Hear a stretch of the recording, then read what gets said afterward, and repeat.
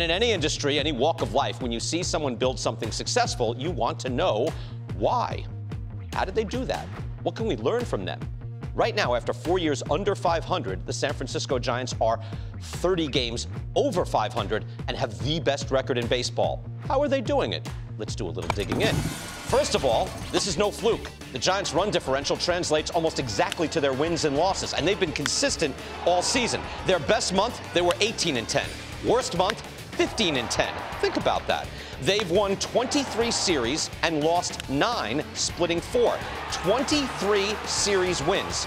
This is a balanced club that wins series. They can hit. The Giants are 5th out of 30 clubs in weighted runs created plus. They do not run well. 26th in base running runs. That's BSR at the very bottom. You see negative. They're not a good running team. They get on base. 4th in walks, they hit home runs. They have hit more home runs than any other team in baseball, including the American League teams hitting with a DH, and the Giants do it in a pitcher's park.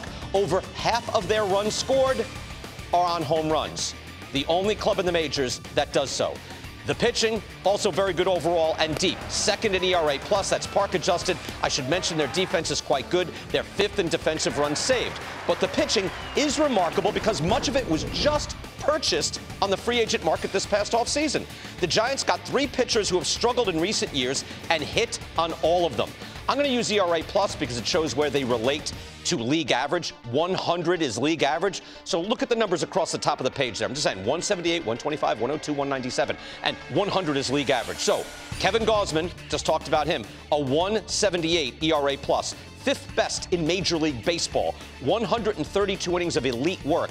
Anthony DeSclafani, 126 innings of a 125 ERA plus. That's very good. Alex Wood, 102 innings of 102 ERA plus. That's good. League average is good. Jake McGee picked up for $2 million. He's the closer. 47 innings of 197 ERA plus. Think about this. That is 400 innings. 400 of high-level pitching. All gotten for reasonable money on the market. They went out and bought 400 innings of that in an offseason. It's one thing to make one buy like that and have it work out. The Giants went 4 for 4 on the pitching staff alone. That makes quite a difference. So the Giants have the production to stay in games. The way they play those games is why they are so consistent series to series, month to month. The Giants work hard to get the platoon advantage, and they pinch hit more than any other club in the game. In pinch hitting situations, it's up and down, but they're 14th in baseball in slugging pinch hitting. In Lamont Wade Jr. and Darren Ruff, they have a lefty and a righty coming off the bench and crushing it. Wade is slugging .527. Ruff is slugging .567. This is a club that has roles, uses its whole roster, matches up all the time. Manager Gabe Kapler is all in as the front end of that baseball ops department.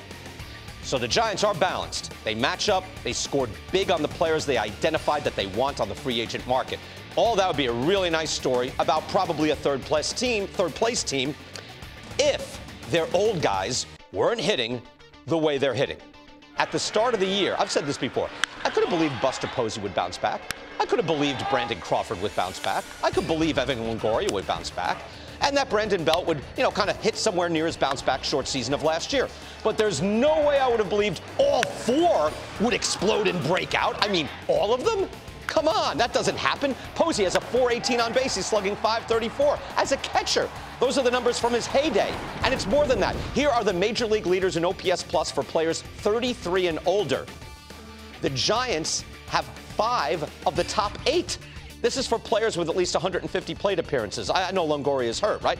But this is immense production from the core of the club, including catcher and shortstop, as the dog just said. The new Giants are making it happen, but the old Giants are powering this remarkable turnaround.